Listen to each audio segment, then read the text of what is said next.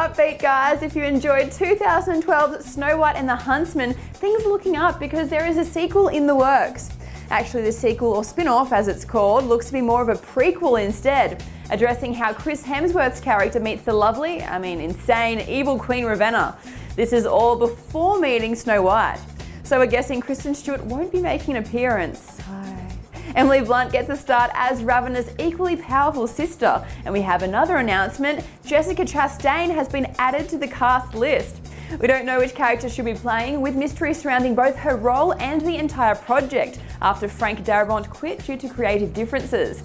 He wrote the most current version of the script, and The Huntsman is due for an April 22nd, 2016 release. The 2-month countdown is on for the cinema release of Avengers Age of Ultron, and a wicked new poster has been unveiled featuring the usual gang and some additions you already know we're pretty excited about.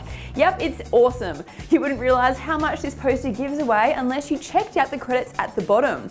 Now, we knew Agent Peggy Carter was back, played by Hayley Atwell, remember her from Captain America flicks and Agent Carter. Idris Elba let it slip that his character makes an appearance. Now, Joss Whedon was not happy with that at all, but at a century of the Bifrost, no one can really ever hold a grudge against the guy. I'm most excited about the Falcon because he returns with Anthony Mackie in the role. Rumours suggested he would appear at the end, but to have a credit on the front of the poster is kind of a big deal and may indicate something more. This guy showed up in Captain America: The Winter Soldier as a badass team player with the Cap. James Spader is responsible for the voice of and performance capture for Ultron. Everyone creates the thing they dread. Ultron in the flesh.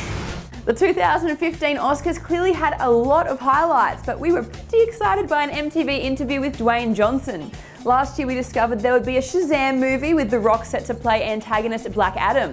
But according to the big guy, we might see Captain Marvel rock the big screen sooner than expected. Yeah, let's hope it ain't 4 years away, but who knows, maybe Dwayne wasn't meant to say anything at all. It's like the final Shazam is going to happen. We're a few years away. Yes. But Black Adam, it's happening too. But, you know, it may happen a little earlier than what has been predicted. Okay. The script is coming in. It's great. The support from the studio has been great. And it's just a great opportunity, especially with Black Adam, where you could take a guy who starts off as bad guy, turns into an anti-hero. We can make him vicious, a little bit of winking charm.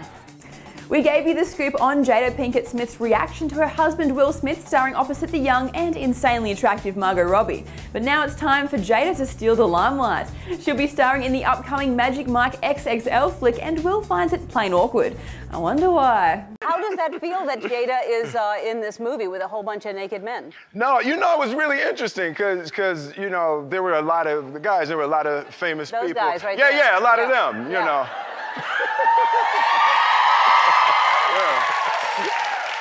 Yeah, so everywhere I go, there's someone who's been in their underwear with my wife, you know.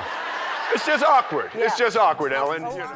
Ellen also raises a good point. Will don't look so bad in his new flick Focus. In fact, it's probably the best he's ever looked. It's hard to, well, when you lose it, it's hard to get back to it. That's why it's important to hold on to you, so you don't have to get back to it. But you really do. You look better now than you've ever looked, don't you think? Thank you. Don't you agree? I feel better. Yeah, thank you. Yeah, thank you. I'm Amy Jobson. Stay upbeat.